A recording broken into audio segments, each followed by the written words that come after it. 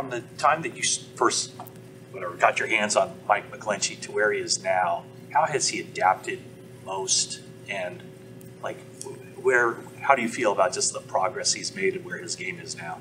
Well, I mean, Mike's continued to work really hard at getting better. I mean, we've talked about it before. Mike can be Mike's worst enemy, and that's where I'd say the most improvements occurred. There have been some bad plays, and usually they don't. One doesn't stack upon another. Sometimes they do, but for the most part, Mike's been able to reach a level of consistency that even though there are some plays he's not happy with, I'm not happy with. He has improved greatly from his first year till now. He works really hard at getting better. Is it perfect? It's not perfect by any stretch, but he's made gradual improvement every year. And my thing I'm most happy with is he's able to come off the field. I think last week was probably the exception. He was pretty upset with himself after the false start penalty, and then having another one after that was not good. So that was probably the only time this season that it was probably a little bit more like it'd been in past seasons. But for the most part, Mike's done a really good job of working through that, and that's allowed him to play more consistency, because it's as much as the game's a physical game, it's a mental game, and you have to be able to understand.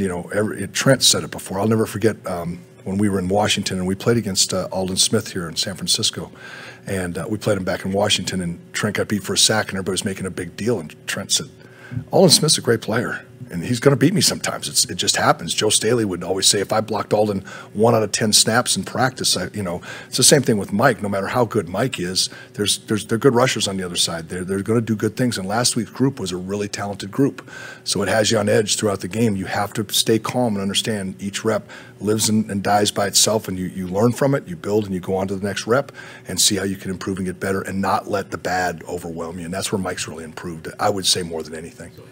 He had the first false start, then he had the second. Did he get it back together after that? He was fine after that. Yeah, he was good, but he was down. It wasn't the same. He was really down on himself, and the game was pretty much in hand at that time, and so it wasn't terrible after that. It could have maybe been a little bit better, but it wasn't noticeable at the second one. The first one was just purely jumping early. The second one, there was a little pause in the cadence. It's not excusing. It's nobody else's fault but Mike's. Nobody else jumped. But again, there was with emotion, there was a pause, and there was a little bit more reason for it. But that was my point to him. You were a little on edge from the first one, and so the second one, it was, you just get yourself back to zero. Let's go and let's get started. It's a challenge, and every guy has it. Aaron Banks has it in different ways. It may not show up in a false start, but it may show up in the way he sets for the next 2 series. And I have to remind him, hey, dude, let's get back to square one. Let's come on. Remember what we talked about all week. Same thing with Spencer. All of them. They all, even Trent. I'll say, hey, Trent, now you're starting to look like this thing we talked about in the offseason you didn't want to do. We got to get out of that. And everybody, that's what the process of the game is. That's why I think one of my roles, besides helping with the play calls and the things like that, is to keep the guys on point, to look at the pictures, to watch them during the game, to see what they're doing, to talk about the fundamentals, to keep them on task so that we can continue to do what we plan to do during the game. Let's look at the pictures. Are they still images?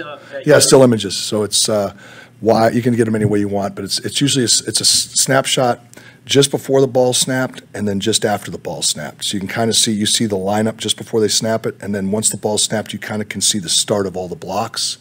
You kind of start to see, oh, were you on that guy or not on that? So you can kind of piece it together. Plus, so I'm standing there and I'm watching it anyway.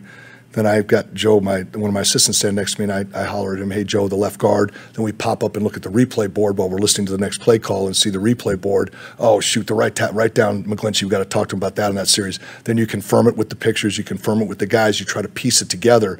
So when somebody says, I love when we get on the plane after a road game, you're going to watch the game. I said, no, I'm going to watch a movie. I'm going to eat ice cream and a hamburger here because I just watched the game. I was out there for 4 quarters, and we pretty much pieced it all together. I'll wait till tomorrow to grade it. I've just lived through it. You miss the days of the Polaroids coming down on the fishing line? It's the same thing. It's just now all on our surface. Yeah, everybody get a surface. You do that during when the defense is out? Yeah, we go as fast as we can. Unfortunately, with our defense, if we have a 10-play drive, it might be 3 and out, and I don't have time to do it. That's a lot this year. I've really had to speed up the process. Our defense gets off the field pretty quickly. That's kind of how it was when I was in a couple places, Tampa and Baltimore. The defense was so darn good that you barely have time to go through it. But I'm trying to go through it as quick as I can. The guy upstairs tells me what he sees. We've already pieced a little bit together. Hey, Jake, you did call the right? Yeah, I called that guy. What happened on your A block? Da da da da da. That's what it looks like. Okay, let's make sure we keep doing that. I think you're not whatever it is. I make the correction. So. Sorry.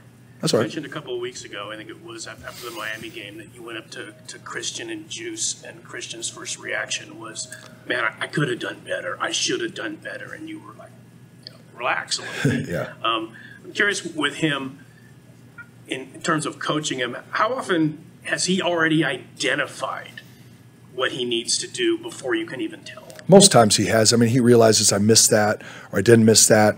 And sometimes he's like, why was that not better? It felt like there was, what could I have done different? You know, he'll ask, what did you see? And then a lot of times it's confirming, you know.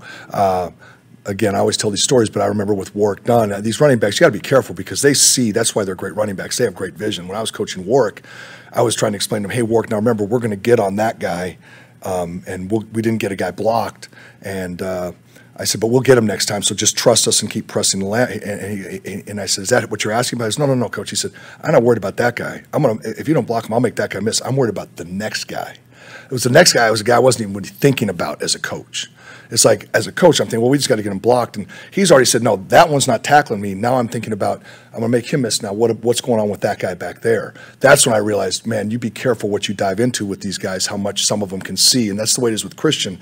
You don't want to overcoach him and but he's hardest on himself. And there are times where we can help him a little bit. And there's other times where he sees it already. He's just looking for confirmation that what he saw was right or wrong. Are there similarities between Christian and Warwick?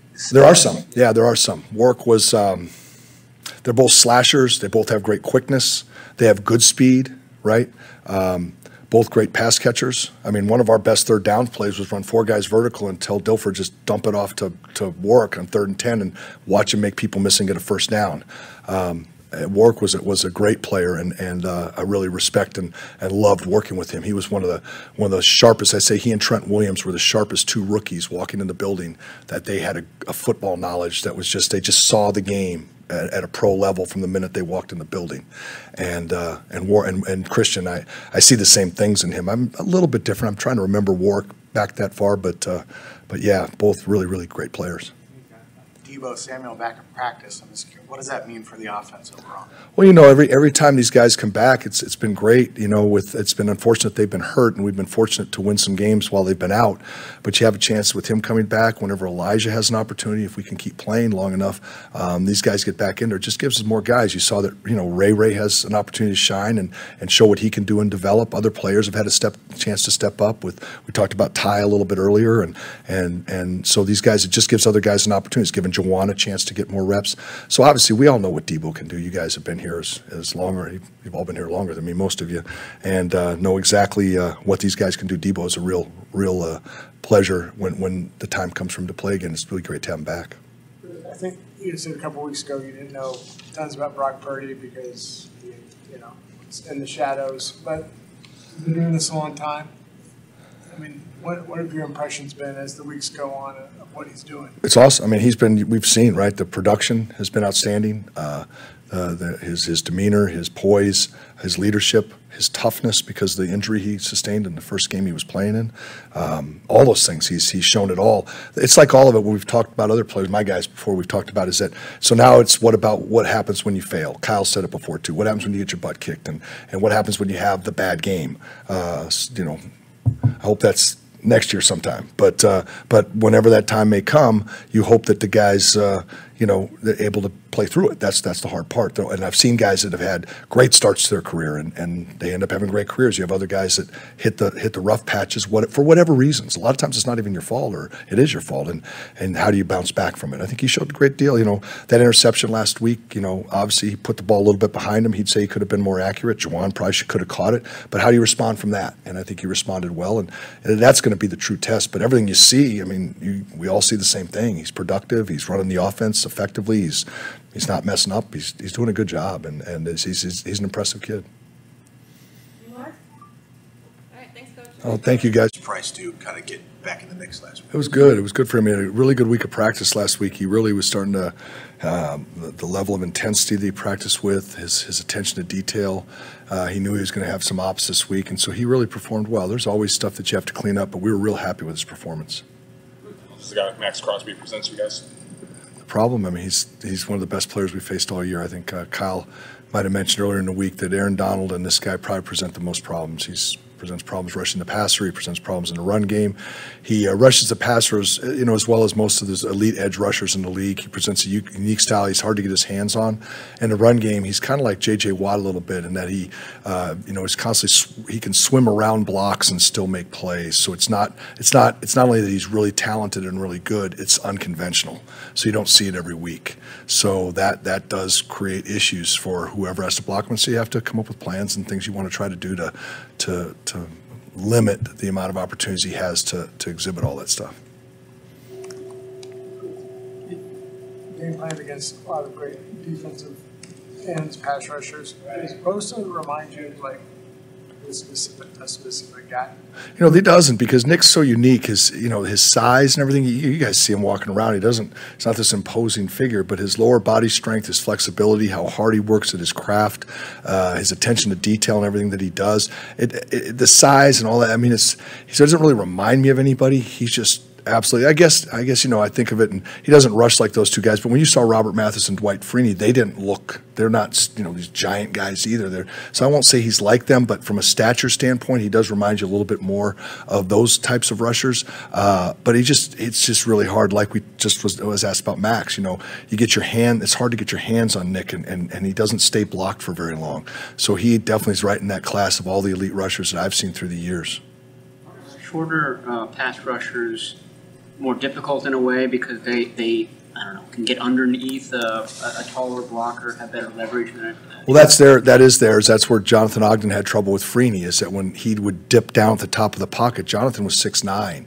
It was really hard for him to get his hands down that low. And so that is, and then there's other reasons why being shorter isn't as good. And then but yet, Max is long and lean and has great length and makes it difficult to get your hands on him in a different way. So it's just each guy's a little bit different. So they take advantage of whatever their size, stature, skill set is.